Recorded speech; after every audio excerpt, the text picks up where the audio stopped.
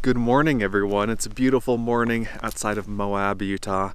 I'm just a few miles outside of the border, outside of the boundary of Arches National Park, and I'm going to be exploring part of that park today that I've never been to, and I'm guessing you've never been to either because it's kind of remote. It's not really connected road-wise to the rest of the park, and it's not very well known, and so I'm excited to explore it a little bit and share it with you a little bit.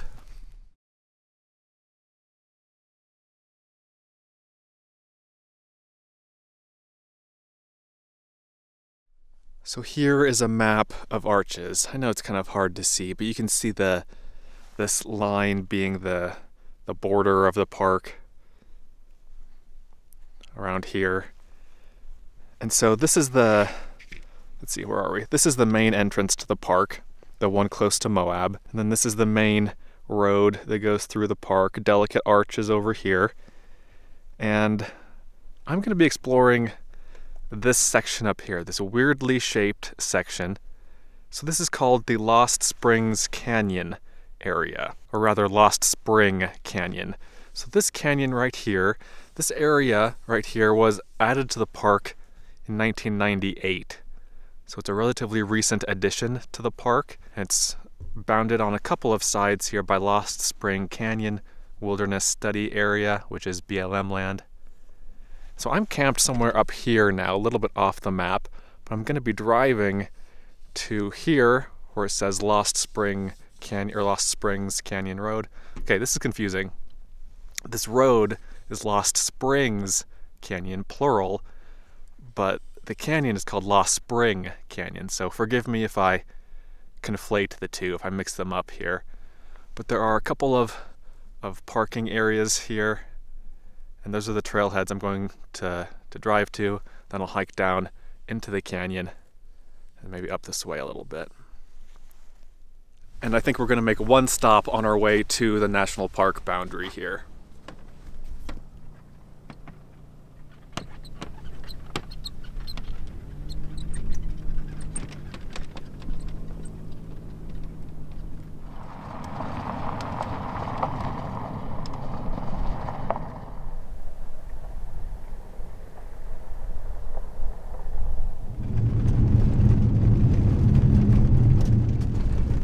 Here we go. I know it's hard to see with the sun shining right in our faces here, but this is what I wanted to see.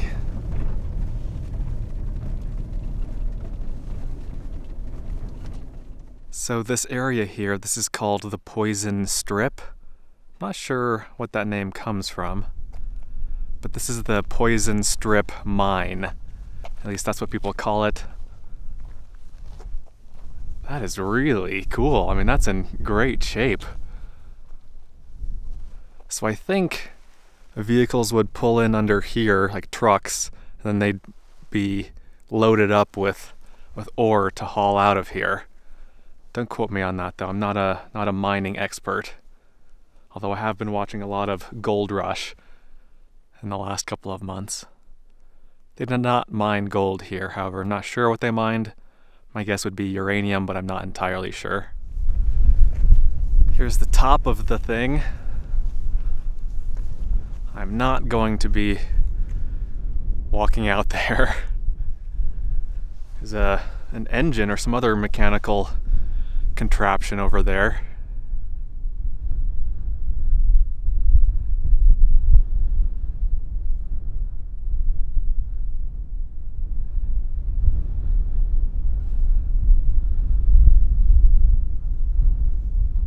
Then here's the back side of it. Some sort of cable hanging down.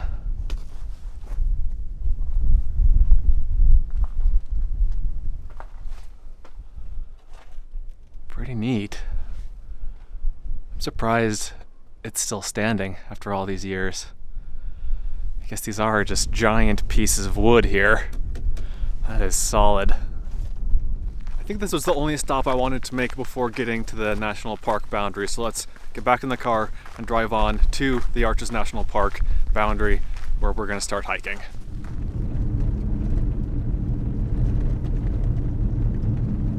I'm at the trailhead now. I'm the only one here. The trailhead isn't marked, at least it isn't here. This is the way I'm going. I think you might be able to drive a little bit farther across the rocks here, but you'd need high clearance. So let's go walk over this short little distance, see if we can look down into the canyon that we'll be hiking into. So here's my first look at the canyon here. I'm following this road down into here, I think.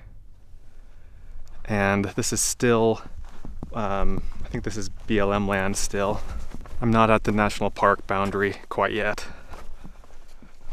After hiking about 9/10 of a mile, in about 17 minutes I'm at the park boundary. This sign here says Arches National Park boundary.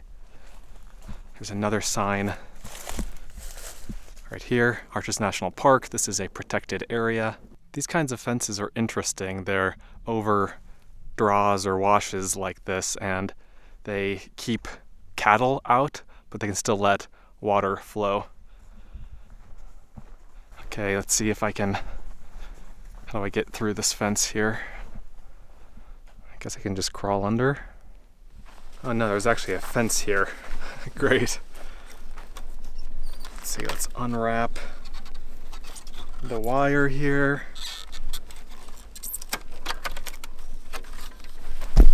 Step through. This would be easier to do if I weren't holding a camera.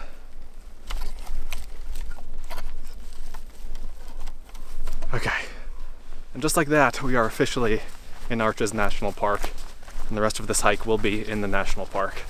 Uh-oh, it looks like the fence isn't keeping out all bovine intruders here. That's too bad.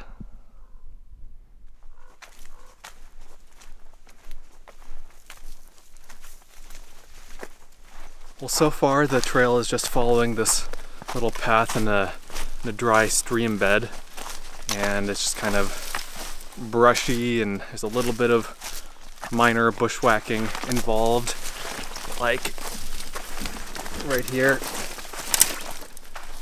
So nothing to write home about just yet, but we do get to some interesting stuff up here, up ahead, I know.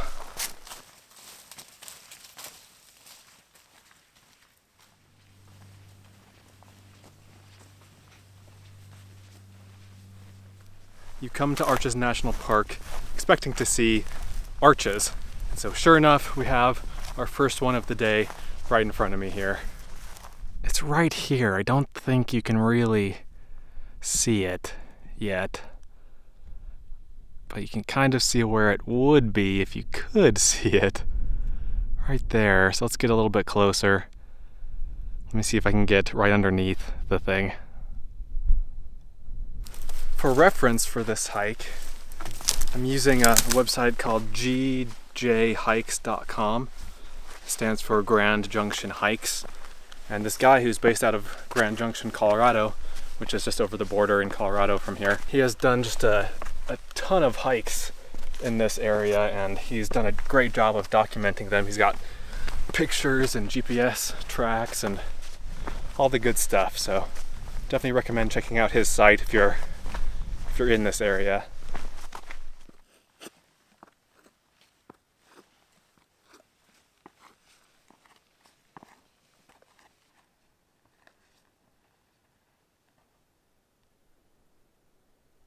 So here we are. Here is the first arch of the day.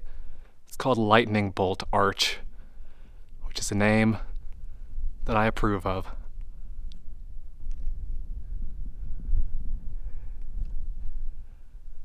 From the left end of the opening to the right end, it's probably, 20 or 30 feet.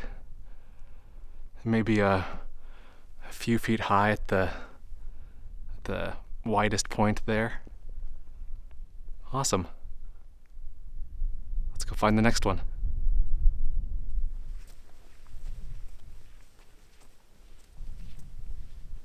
Ooh, let's go check out this cave over here, this cavern.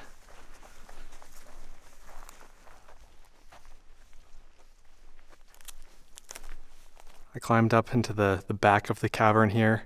So cool. Oh, and we have another arch. This is called Cavern Arch. Again, an excellent name that I approve of. This arch is almost, but not quite in the ceiling of this cavern. It's kind of off to the side a little bit. That's amazing though, what a spot.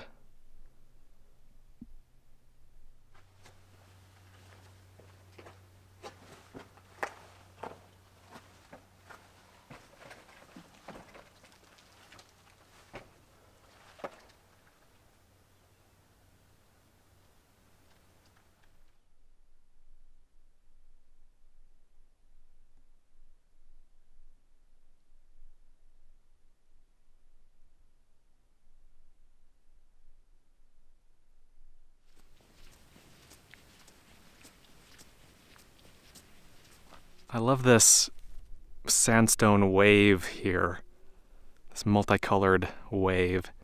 You have that beautiful lighter orange cream color and then the horizontal bands of faded brown running through it. And I don't know how well you can see it, but in those brown horizontal stripes, you can see how they weather differently. They have more holes in them compared to that lighter cream colored rock on either side. Isn't that interesting?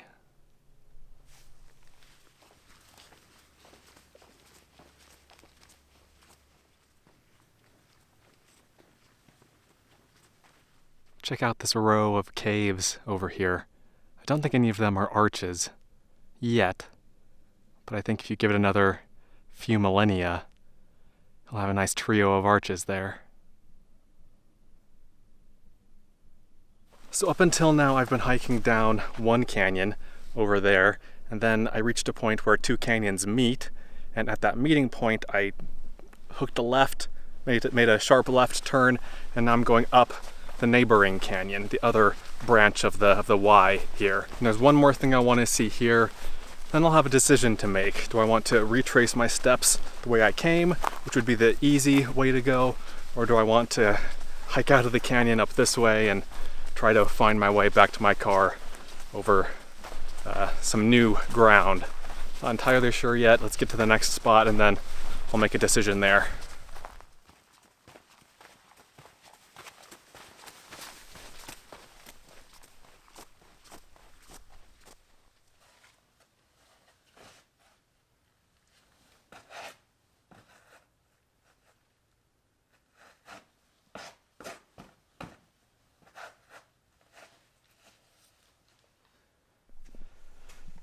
There's water here, and so all of this sand is wet and sticky and muddy.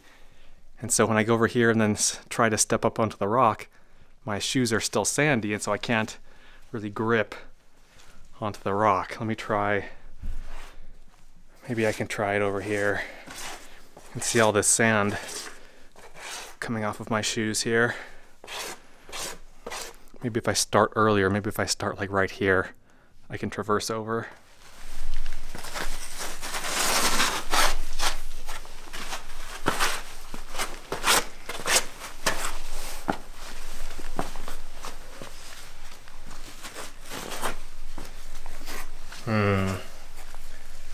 Nope, I can't. I can't do this. This isn't doable. I'm gonna try to, I guess I'll have to backtrack and get up on the bench on top of the canyon here on the side of the canyon. I don't know if this is gonna work. Okay, the sun is getting higher in the sky and a little bit more fierce. And I didn't bring my neck shade thing that I usually wear that can clip onto my hat. But I remembered that I had this thing. I had a buff in my backpack. I always have one of these, so I look like a little bit of a dork, but I'd rather look dumb than have skin cancer, you know? Okay, I found a way to get on top of the slick rock bench up here above that canyon section that I couldn't get past. And two interesting things have presented themselves to me here. The first is a rope. I was just walking along and I saw this rope on the ground here. Now this rope, I've been around a lot of ropes in my day. This one is definitely not in good shape. You can see how discolored it is. It's been bleached by the sun. So it's been here a while, and I would not consider it safe to use anymore. I looked at the end of it here. It is a 8.5 millimeter by 150 foot Sterling Canyon Prime rope. So this is a canyoneering rope, which means I'm guessing that it's a static rope. It doesn't have any stretch in it. I know that there are some technical canyons around here that people do. Maybe up here somewhere, maybe you can rappel in and hike down or something, I don't know, but since this has been here a while, obviously, I'm gonna pack this out, because this is just trash at this point, so I'm gonna pack this out, and I don't know what I'm gonna do with it, but anyway, that's the first thing of interest. And then the second one is the arch that I came here for. It's just right around the corner here. Look at that beauty. It's a big, beautiful arch. So this is called Convert Arch. I think some people also call it Covert Arch, but I believe the proper name is Convert. Now, the trick is that I want to get up there. And I have no idea how. I do not have any information on how to get up there. And as you can see, this is a steep-sided canyon. I can't exactly just walk my way up this, right? So I think the plan is to, let's see. Yeah, I'm gonna make my way up the canyon here and see if I can find a lower angled, maybe a ledge system or a gully or something that I can follow, either to get up to the rim on this side or up to the rim on this side. I hope I can, because if not, I'm going to have to retrace my steps all the way back the way I came. And I'd rather cover new ground than cover ground I've already done, even though it'll take me even longer once I get back up to the rim, if I do, to go way around back to my car. Anyway, let's see how long it's taken me so far. 2 hours. It's taken me 2 hours to get here. Okay. So it would take me a little bit less than that to get back, because I wouldn't be stopping. But let me spend 15 or 20 minutes wandering around here, trying to find a way out. Then I'll get back to you. I saw one mention online of someone doing it. No, that's not true. I saw one mention online of someone saying that it could be done, but I don't know where that guy got his information, because he hadn't done it, so. Anyway, wish me luck. Well, there's good news and bad news. The bad news is that I won't be able to get out over here. It is just a solid slot canyon, just a steep cleft in the rock right here that I cannot climb up. So that's the bad news. The good news is that I only wasted about 2 minutes trying to ascertain whether I could get out of here this way. It's literally, I mean, it might even just be 1 minute after I recorded that last clip, so it didn't take long for me to figure out that this was not the way, so that's good. I'm gonna return to the main canyon, see if I can spot another way out. You know, I don't necessarily need to get out of the canyon here, like right next to the arch. If I can do it a little bit farther away, then just walk over to the arch, that's fine too. But again, I'll let you know what I find out if I come up with anything. Okay, it's just another couple minutes later. I dead-ended in this canyon over here. The arch is just around the corner right here. I found the rope just right here. I think I might be able to get out somewhere over this way. At least I think I can get up below that uppermost cliff band over here. It's low angle enough that I think I can get up there, so that's a good first step. Let's go try that. See if I can get out over there. Also, found this little mini baby arch right here.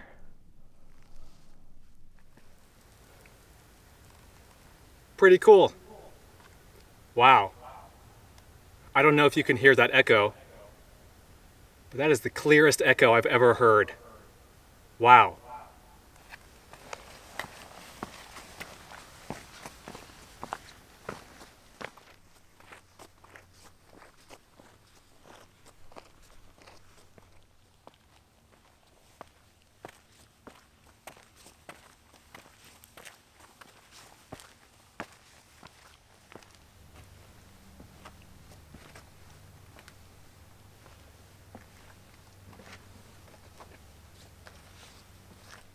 So things are looking promising, actually. I'm basically at eye level across the canyon now from the arch over there.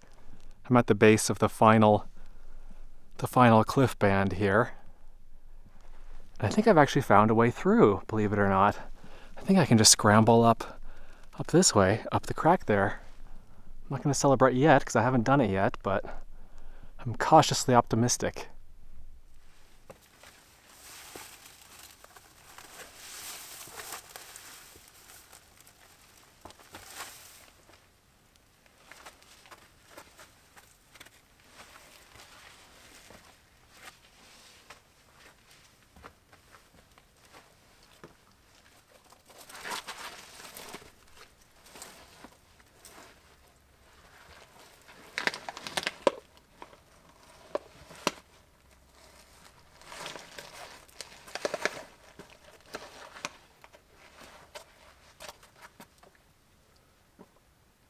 You know, I have to admit, I was fully prepared to get up to the base of this cliff here and not be able to find a way and just wallow in defeat. Much to my surprise, I found a way, and now I'm doing whatever the opposite of wallowing in defeat is. I guess reveling in victory. I don't know if you can see, let's see, the arch over here. That's where I'm headed next. Problem is I'm going to have to get down below this last cliff band again, because while I do want to go walk over like next to the arch and maybe even on top of it, I'd really like to get down below it, underneath it. And so that's what I need to do. Luckily, I think I see a break in the cliffs over there that will be significantly easier than what I just did, so we're good. Things are looking up. There's a little bit of confusion online as to whether the arch is entirely within Arches National Park or not. So right now I am no longer in the park. Once I got up on top of the rim, once I climbed up that last little cliff, I'm now outside of the national park. The canyon rim is the boundary of the park. And so some people say that the arch is entirely within the park, in which case you wouldn't be allowed to walk on top of it because you're not allowed to walk on top of arches in Arches National Park. But if it's just like on the boundary, on the border, maybe you can. I don't know. I think just to be safe, so I don't broadcast my crimes to tens of thousands of people, I'm not going to walk on top of it, but I do want to get underneath it. So that's the next challenge, I guess. But before I leave this viewpoint here, which is a great spot to look at the arch from, let me zoom in with my other camera, with my super zoom camera here.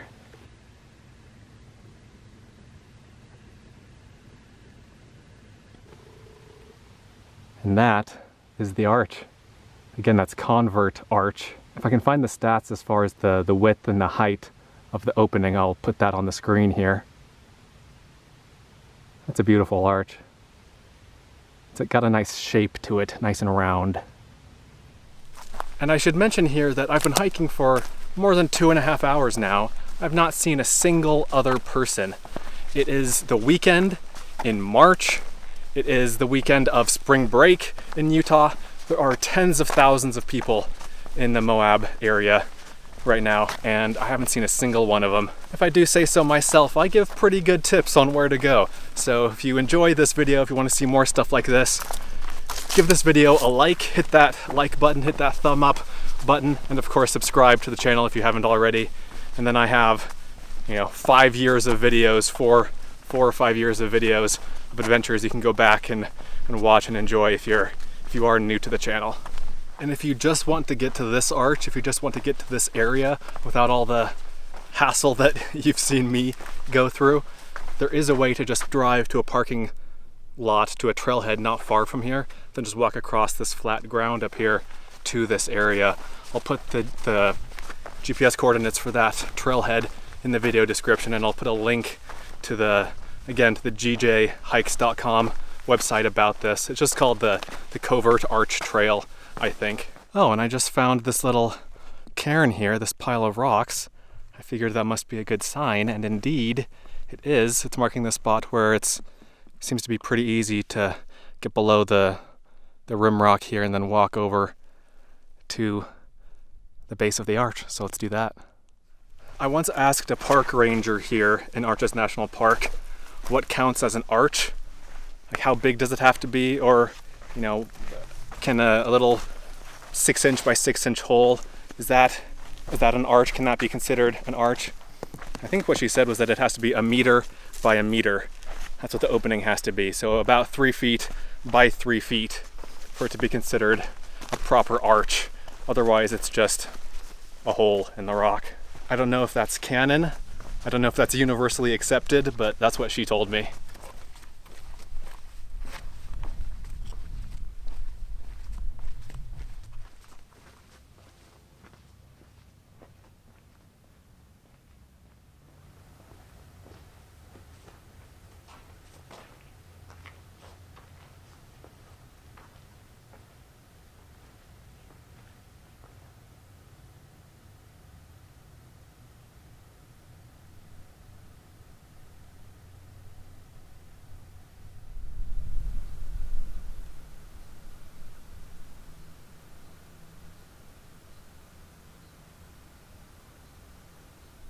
To me, arches are the closest thing in nature to cathedrals or to temples or churches or synagogues or whatever holy place you want to insert there.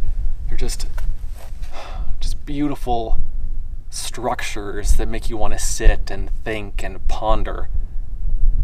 And like the more famous cathedrals of the world, like your Notre Dame, there are arches that you just have to see, delicate arch, landscape arch.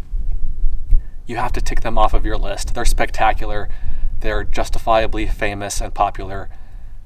They're worth seeing, but you lose something there, If you go into a place like Notre Dame expecting to worship, I think you're probably going to be a little bit disappointed, or at least it'll be harder for you to do that. And it's similar with arches. If you're going to a place like Delicate Arch or Landscape Arch to commune with nature, to enjoy peace and quiet, that's just not what you're going to find there. But just like how you can, drive out to a small village out in the country and find your own little gem of a cathedral or church or whatever, there are these little off the beaten path gems of arches here in Arches National Park and beyond, where you can still feel that. You can still feel something. You can still sit in silence and just be there with your thoughts and just soak up the intention of the place. I've been to the Notre Dames of the Western United States, and now more increasingly my goal is to find the little country chapels that are maybe objectively less impressive, but also subjectively more beautiful in their own way. One last look at this beauty, and it's time to hit the trail again.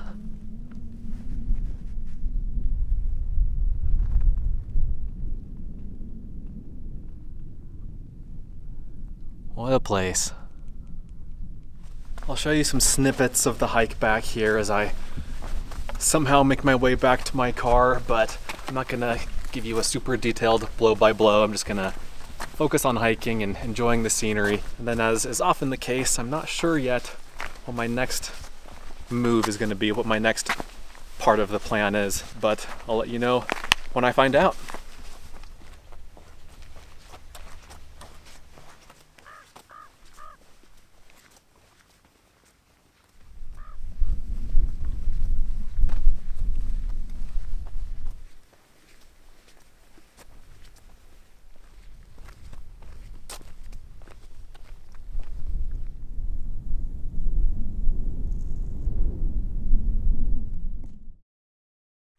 Well, everyone, it is several hours later. I made it back to my car after a few hours of hiking. It took a while to get back to the car.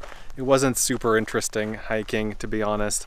It was just kind of through rolling desert that didn't have much variation to it, so it took a while. Let me go over some stats here really quick. Distance 10.62 miles, total time 6 hours 10 minutes.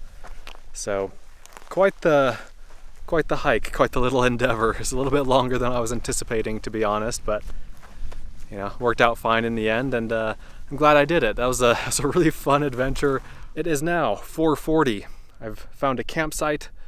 I'm ending early today, or at least ending my travels early today, because I want to take a shower. I've got something to show you in that regard in a minute here. But let me show you this campsite. It's a pretty cool spot.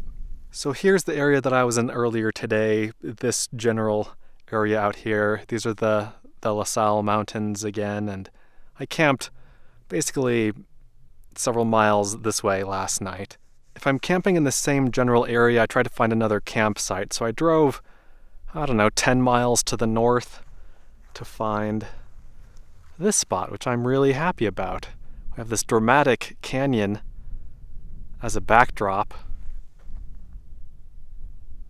Just a beautiful, beautiful place. And I haven't seen a single other vehicle out here. And that reminds me, I didn't see a single person on that entire hike for 6 hours and 10 miles. I didn't see a single other person. That's pretty great. And like I said, I'm gonna take a shower now, and oh, I forgot I can't see the screen with these sunglasses on.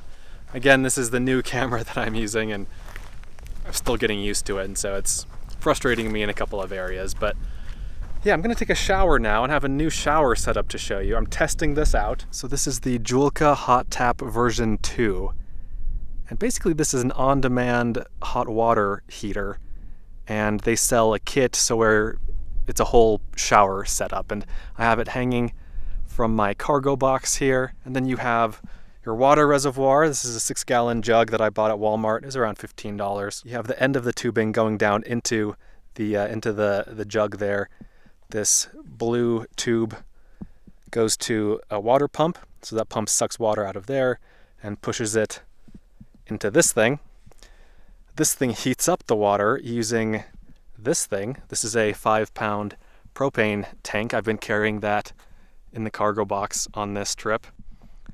So the water gets heated up in here, and then it comes out via the red tubing to this shower head that has a switch on it.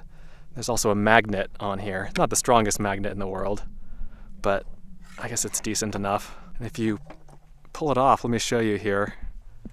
All you have to do to turn it on is flip the switch,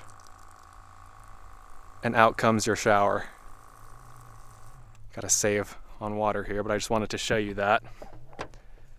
And you can adjust on this thing how hot the water is and how much water comes out. I have it on the lowest setting, on the least hot setting, and then the lowest amount of water because I want to save both water and propane. I guess I don't really need to save propane. I mean, this'll last me a while, I think. But anyway, I've tried to set it up before. I ran into some technical difficulties. This is actually the first time that I've gotten it working and all together, and this is the first time that I'll be using it. So let me take a shower here, and I'll let you know how it goes. I have a privacy tent. I have a shower tent in here, but I don't know, those are kind of a pain to set up, so I'm just gonna switch into my swimsuit and put some flip-flops on and just shower out here. It's relatively warm outside, and it's sunny, and so as long as it stays relatively not windy, it should be okay. It's about 65 degrees right now. Well, it worked. That was actually a great little shower. As soon as I ended that last clip, it started to get windy, and so of course I had kind of a cold, windy shower. But as far as the water goes, the water was nice and hot. That felt great. I really actually enjoyed that shower. I don't know how much water it used up. You'll have to consult the video review that I do where I'll measure all of that stuff and I'll let you know.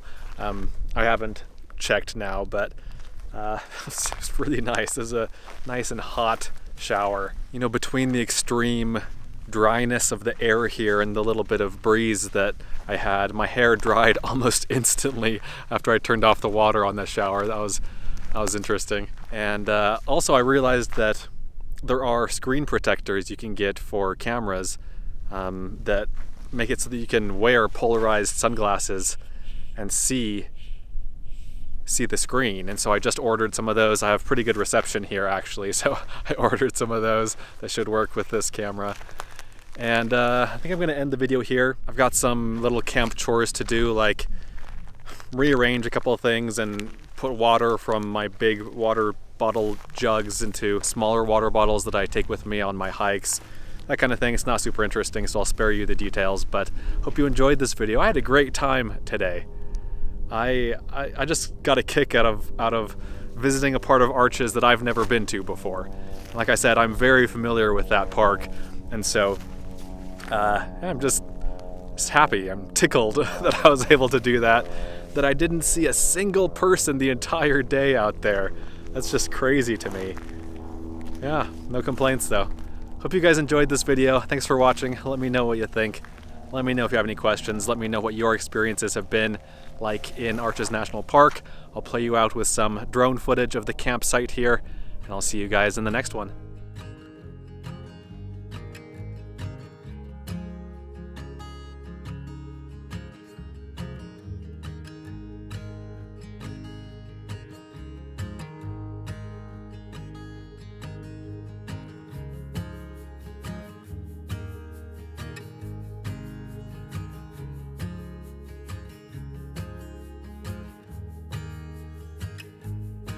Be sure to check out Adventure Know-How, my new site, where you can gain access to a map of all of my free campsites, plus monthly bonus videos that you won't find anywhere else. Learn more at adventureknowhow.com. And for links to everything else SUV RVing related, visit suvrving.com. Links to these sites and more will be in the video description.